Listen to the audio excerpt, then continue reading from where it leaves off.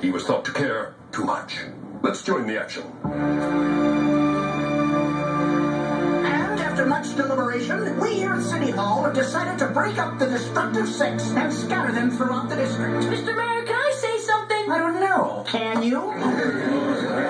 Sorry, sir. May I say something? That's better. Your Honor, this whole time we've been trying to say how sorry we are that the statue broke. So here it is. We're sorry. We didn't mean to break it. Heck, we thought we were supposed to climb it. I guess we weren't. But the thing is, a priceless statue doesn't feel anything when it gets all broken up. But, sir, a friendship like ours sure does. Well, after some deliberation, we agreed that what you said was very nice. However, a beloved statue has been broken because you climbed on it, and now you all must pay. Your Honor, I must protest. Basically, these are good kids. Now sit down and be quiet, bricklayer. I'll have you swinging up the city zoo. I swing that kind of lumber. Now then, by the power vested in me, yada yada yada, I hereby sentence you the destructive six. It's Thaddeus the Third back from the grave to level justice with his own hand. Are you nuts? I'm Thaddeus T. the Fifth. Now sit down or you're fired. I don't work for you. That's what you think. Mr. Third, how nice to see you. Thank you again for the lovely City Hall. It was a write-off. I'm here about this ridiculous hearing. You're treating these children like hardened criminals. But, sir, those children broke the beloved statue of your grandfather by climbing all over it. Before you condemn these scamps for that, I'd like you all to see something. Ronnie, Cheech, get the lights on the slide projector.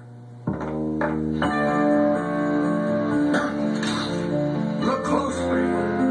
This particular swinger was one Muriel P. Finster, age 10. Oh, yeah. Does anyone recognize esteemed school principal P.D. Prickly, age 11? Those were the days. Here's a happy bunch of tykes. Let's get a little closer, See that kid? The one actually trying to break the statue? Well, folks, that is our mayor-to-be, little Philip Fitzhugh. That don't look too good. Kids play.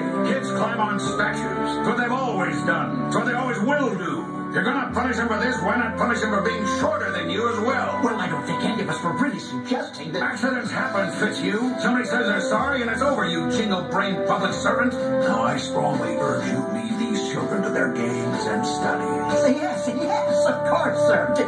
I proclaim this matter closed. Children, you're free to go have fun.